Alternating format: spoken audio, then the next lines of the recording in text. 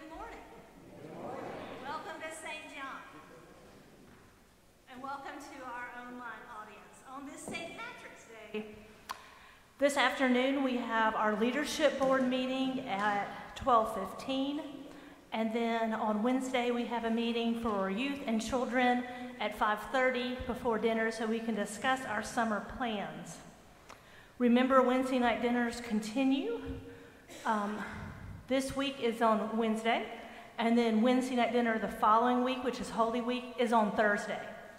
So we'll have a Thursday night dinner, and then we'll have a break for Masters. We are returning to the Green Jackets this spring for May 24th game. So more information will come, but I always let the church office know. We kind of buy like a whole bunch of tickets.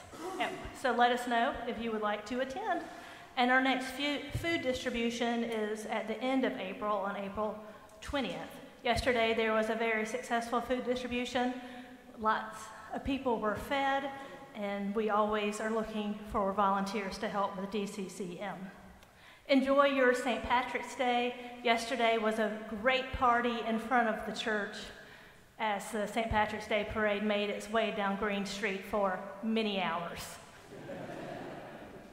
And thank you for those who donated bottles of water. We were able to give out all the water before the parade began. So now let us worship the Lord with gladness on this Lenten Sunday.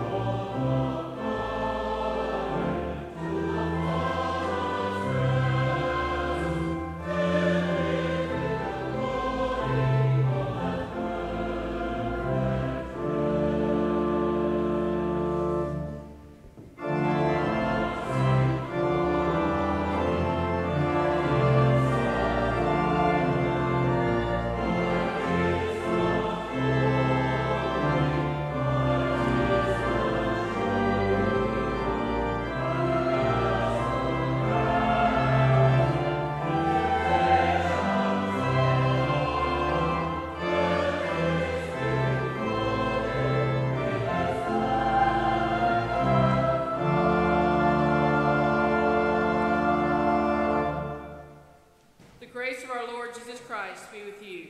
And also with you. Bless the Lord, O my soul, and all that is within me, bless God's holy name. Bless the Lord, O my soul, and forget not all God's benefits. Who forgives all your sins and heals all your infirmities. Who redeems your life from the grave, and crowns you with mercy and loving kindness. Let us pray together. God of suffering and glory, in Jesus Christ you reveal the way of life through the path of obedience. Inscribe your law in our hearts, that in life we may not stray from you, but may be your people. Amen.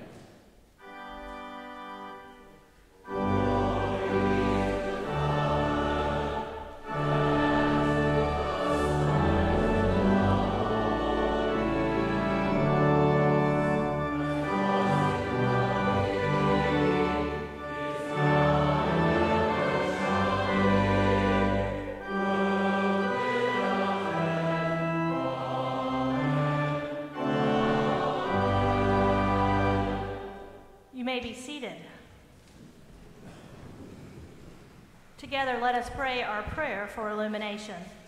Lord, open our hearts and minds by the power of your Holy Spirit, that as the scriptures are read and your word proclaimed, we may hear with joy what you say to us today. Amen.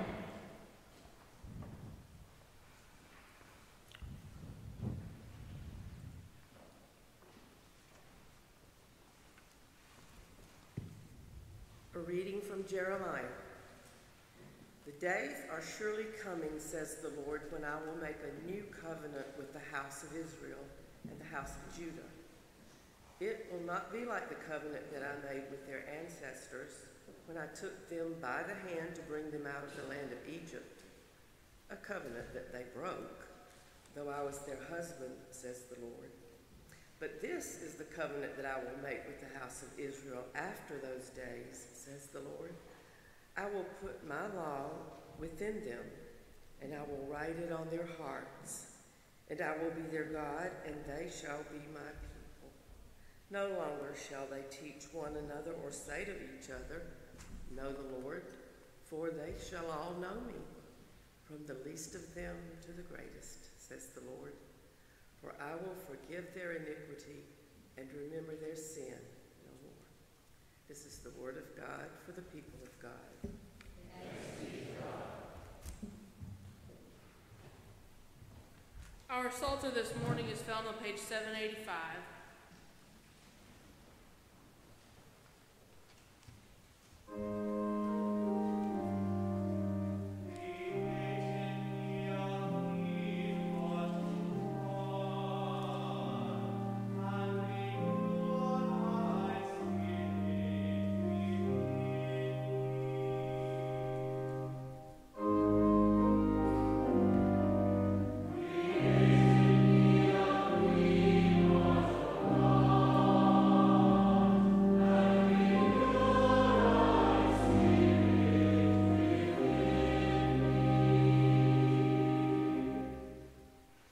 Mercy on me, O God, according to your steadfast love.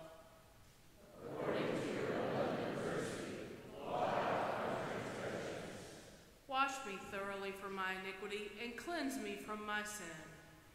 For I know my transgressions, and my sin is ever before me. Against you, you only, have I sinned, and done that which is evil in your sight, so that you are justified in your sentence and blameless in your judgment. Behold, I was born into iniquity, and I have been sinful since my mother conceived me.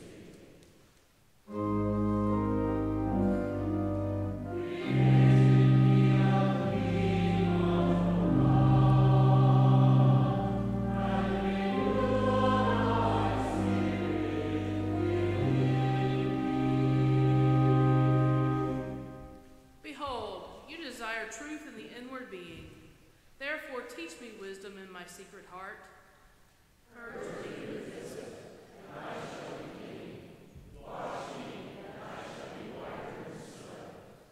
Make me hear with joy and gladness. Let your bones which you have broken rejoice.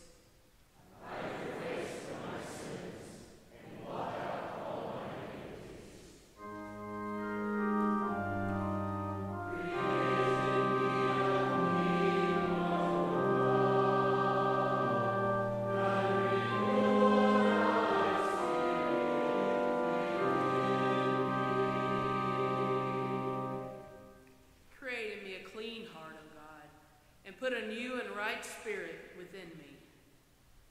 Cast me not away from your presence, and take not your Holy Spirit from me.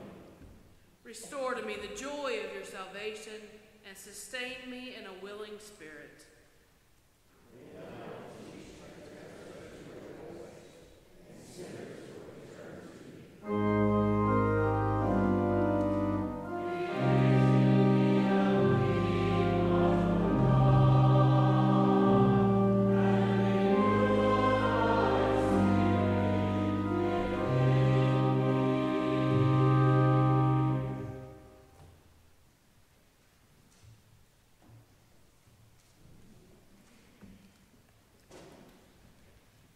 A reading from the book of Hebrews. So also Christ did not glorify himself in becoming a high priest, but was appointed by the one who said to me, "You are my son, today I have begotten you." As he says also in another place, "You are a priest forever, according to the order of Melchizedek." In the days of his flesh, Jesus offered up prayers and supplications with loud cries and tears to the one who was able to save him from death. And he was heard because of his reverent submission. Although he was a son, he learned obedience through what he suffered. And having been made perfect, he became the source of eternal salvation for all who obey him, having been designated by God a high priest according to the order of Melchizedek. This is the word of God for the people of God. Thanks be to God.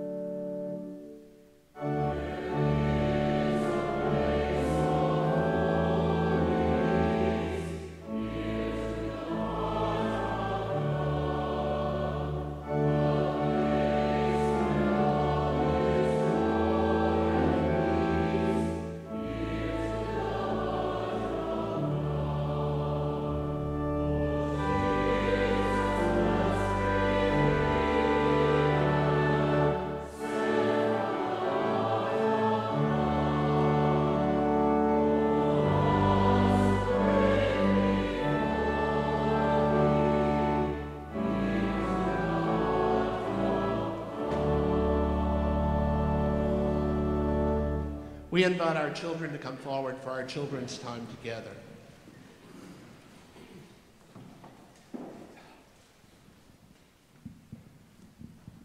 We're going to be a small crowd today, the two of you, I think. We'll pretend that there's tons of children out there. Oh, here comes a whole bunch more. Good to see y'all this morning. Can y'all see what Mr. Jeff has brought here? Let me show it to you. You know what this is? What this kind of art is called? It's the cross, and it's a piece of art called mosaic. And does it look clean or does it look dirty? It's got dirt on it, doesn't it? Do you know where it's been? It's been out in my yard because it marks the place of my favorite dog, Charlie. We oftentimes have to face death, right? My dog Charlie died when he was 15 years old. Have y'all ever lost a pet? It hurts, doesn't it, when you lose a pet? And sometimes the only way to get over the loss of a pet is to get a new one, right? This morning, we go in the season of Lent. We look a lot at stories that tell us about the death of Jesus. And death is very hard. It makes us sad when we lose a pet. So I marked my Charlie's grave with this mosaic. And I brought it this morning, but I brought something else. Can you hand me that box? In this box, I have a bunch of, what are these? These are flower seeds. This is my seed box because I gathered last year's dead flowers, and in the flowers there are seeds. And those seeds represent the potential of something new and great change. Today in our scriptures that we're just about to hear, Jesus reminds us that death does not have to be the final word. That death is like a seed that falls in the ground and brings great change. Okay? He says, unless a seed is put in the ground and dies and springs forth with new life, that is a good reminder for us this morning. So as Christian boys and girls, death makes us sad. And when we hear the stories about Jesus dying, we will be sad. But remember that death is only a change and that there is new life. Our preacher reminded us last week that always when John tells the story, he tells us both about death and resurrection. And so this morning, we are a little bit sad because we hear Jesus talking about the fact that he's going to die, but he also talks about death like it was a seed to make new wheat. Let's bow our heads for a word of prayer and pray after me. Dear God, we sometimes face death, and it makes us sad. But always, God, we remember that there is change and new possibilities with Jesus. Amen. Thank you so much for coming down here.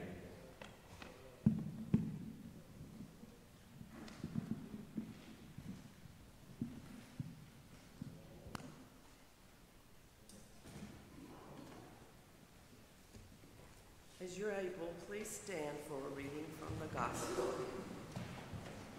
Today from the Gospel of John.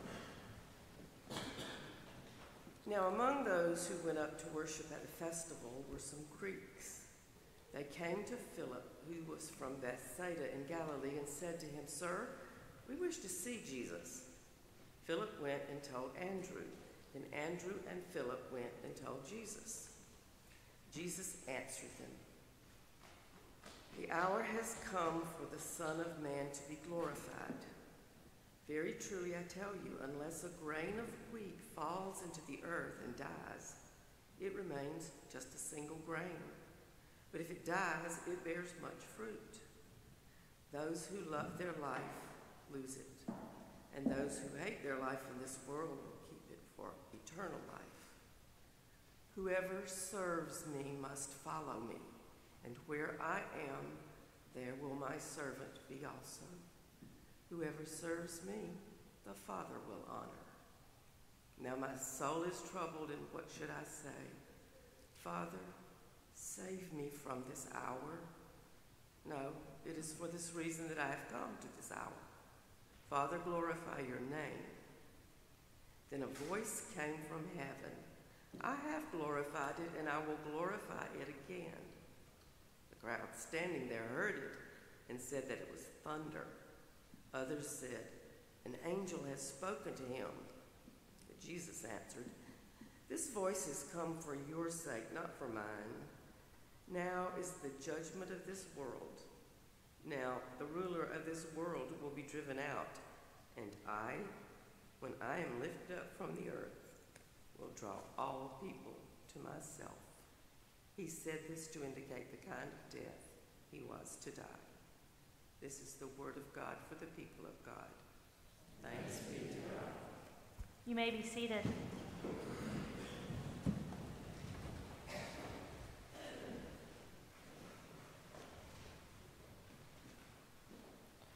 In our gospel text this morning, Jesus knows who he is, that he will return to God.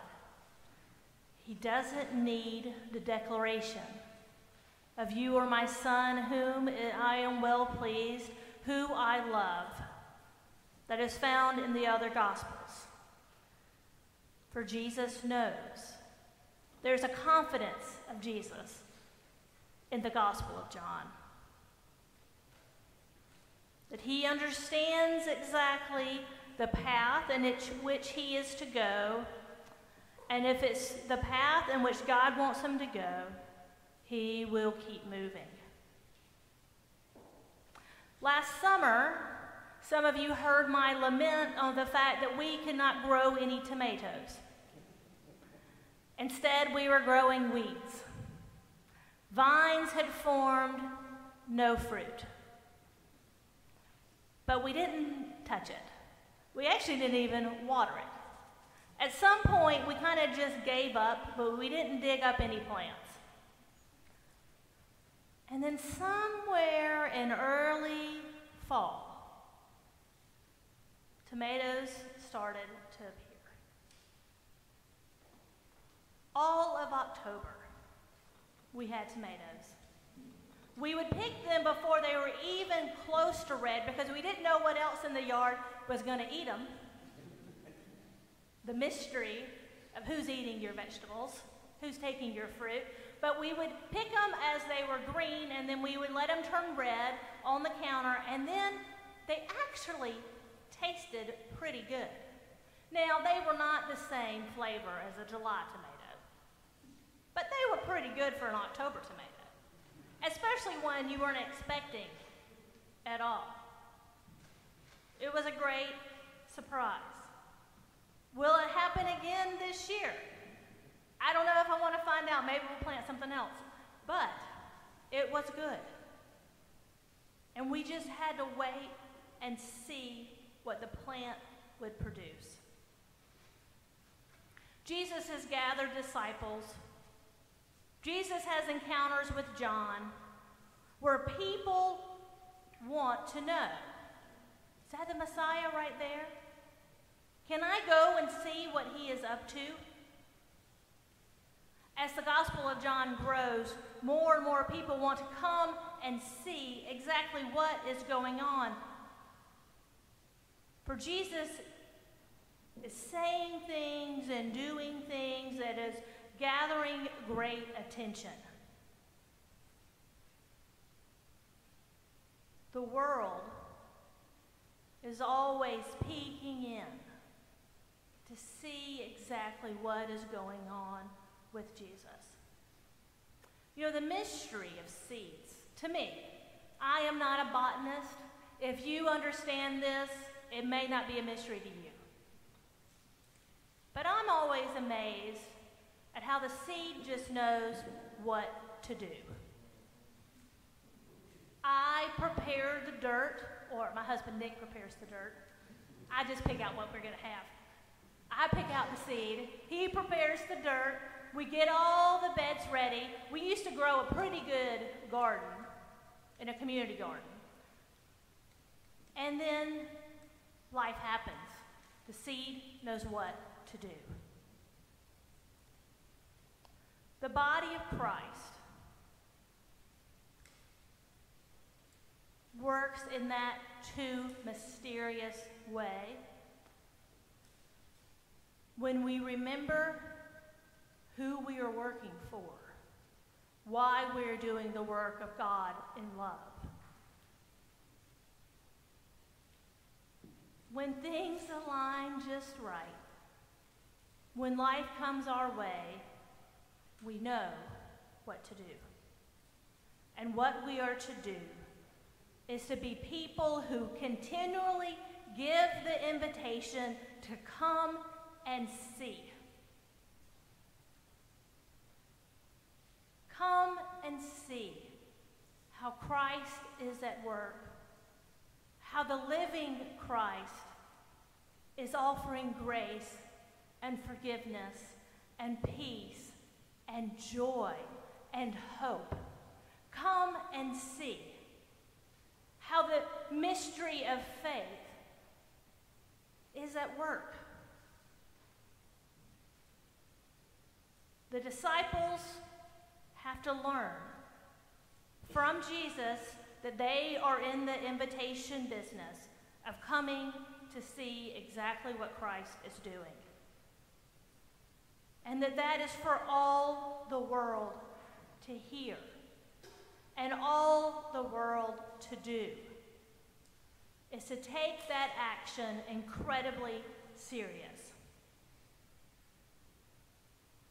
When I was a youth, you know, as many of you know, my youth minister now, he is grown up, like all of his youth have grown up. But the first thing he ever taught us was he took the picture of Jesus where he looks like he has the surfer hair. We have one on the 3rd floor of our building, and someone said, "Oh, that picture of Jesus." I said, "It is not a church if you don't have that picture of Jesus. He has to stay." And he has the long hair, and it's kind of a brown. And he took the picture off the wall, and he said, in youth group, what we're going to do is we're going to learn about Jesus. We're going to come and see. And that was his first lesson.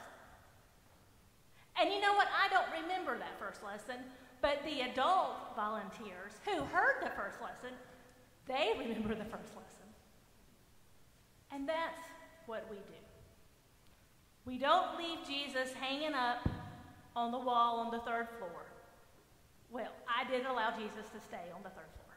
But we give the invitation over and over and over again, without limit, on who is invited to come and see. And just maybe, when we do it enough, the mystery of learning how to do that work will unfold, and we will be like a seed, and we will know what to do. So often in the church, we get kind of embarrassed about making that invitation. I've thought about inviting someone that's not connected to St. John to come down and with the DCCM food market, right? And I keep overthinking the invitation. Why? I'm the pastor. I should be good at that. But I keep kind of thinking about it. Well, do I invite him to this month? Will it be too hot that day?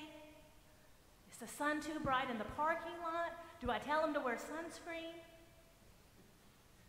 And that's the easiest invitation to make. Come and see where God is at work. Also, also, we get kind of embarrassed in the church because we wonder, well, is God really doing anything here? If we invite somebody to come and see, what are they actually going to see? That's how we feel about our homes, right? There's toys everywhere from the front door to the back door. I'm not going to make an invitation to come and see the toys. Don't worry. The body of Christ is not that fragile. It is for eternity. There will be something to see. And what there is to see is love at work between all of you. Some of you are new to this part of the body of Christ. Some of you go back your entire life to this part of the body of Christ. And that's where the come and see what is going on with the love of Christ here in this place is so fun and unpredictable. But if we are going to be like the seed that produces new fruit, we trust in the Holy Spirit's ability that when we make the invitation to come and see what God is doing, that they come and they see love, hope, peace, patience, kindness, and joy. Because the Holy Spirit knows what to do. For 4 years, I served a church where worship was big, and it was a circus. The senior pastor that I preached with would just jump up and start preaching at random times, and we would pull him back and say, read your bulletin. The choir would not sing the anthem on the paper. The organist, we hired an organist that didn't know how to play the organ. Why? I don't know, but it worked out. Magically, we just sang the hymnal from front to back. She learned as we went. And yet, somehow the Holy Spirit created in that place, in all of its silliness, I only made it 4 years there because of this. People were willing to come and see and experience the loving and living Christ. That is the same here. For this is a beautiful place within the body of Christ, where we meet each week in many different ways. Some of us are good at Wednesday night dinner. Some of us are good in the Sunday school hour.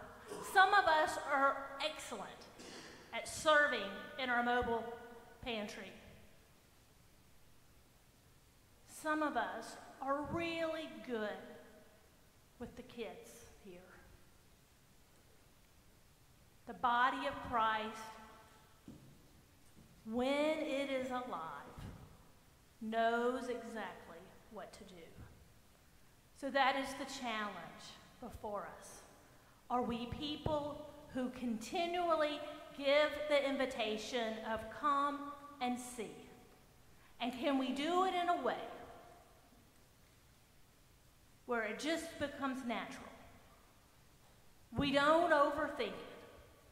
We allow for the Holy Spirit to smooth out the invitation. Because we have the living Christ to offer the world. And the world wants to know. In the name of the Father, the Son, and the Holy Spirit. Amen. Oh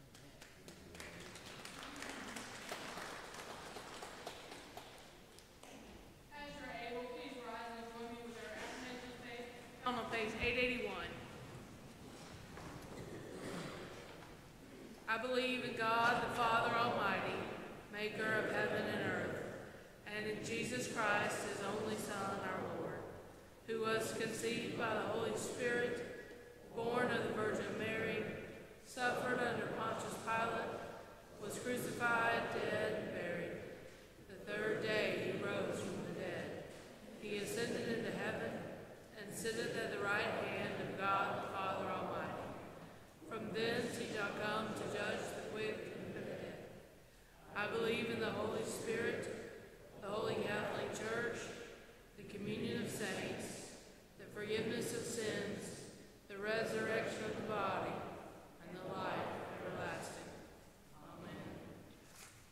You may be seated.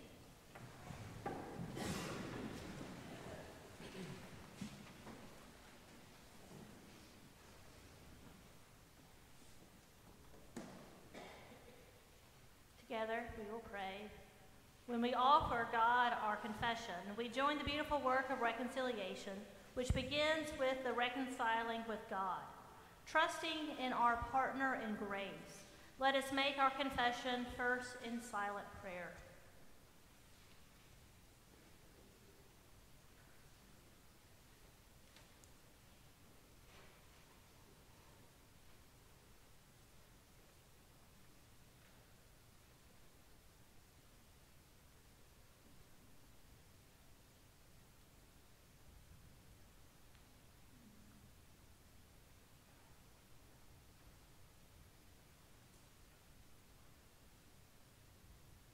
Together, let us pray.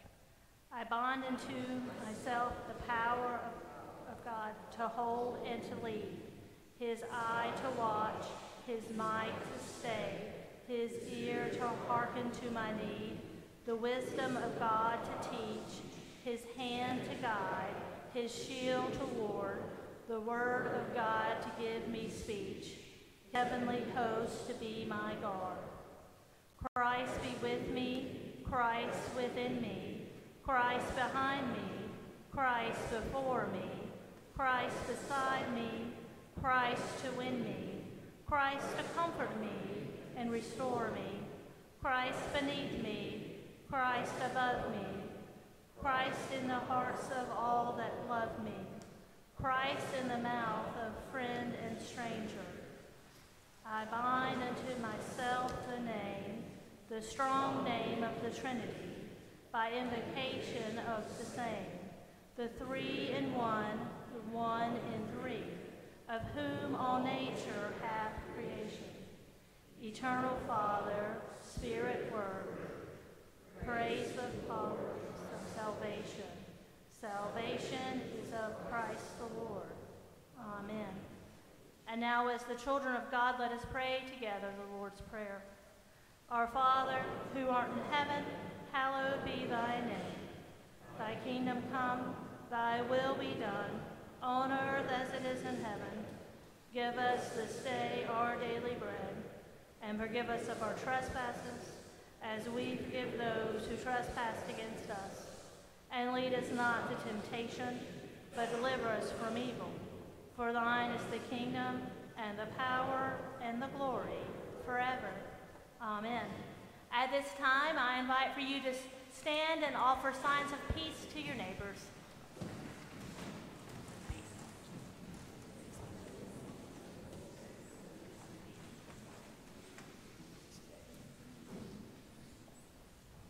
I invite our ushers to come forward with our morning's offering. May our gifts today go to the work of God's good kingdom.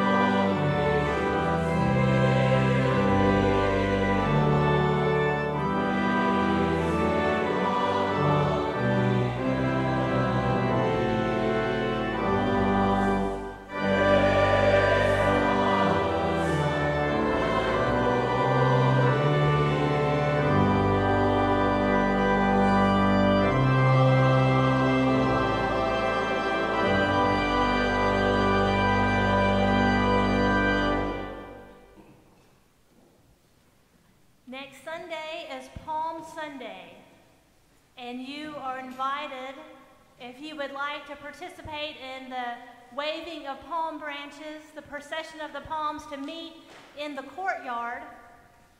Worship will begin outside, but you will be able to hear it inside. So, but all are invited who would like to help to begin our Palm Sunday celebration to meet outside next week. As we close worship today, we close with our ending hymn, Take Up Thy Cross, found on page 415.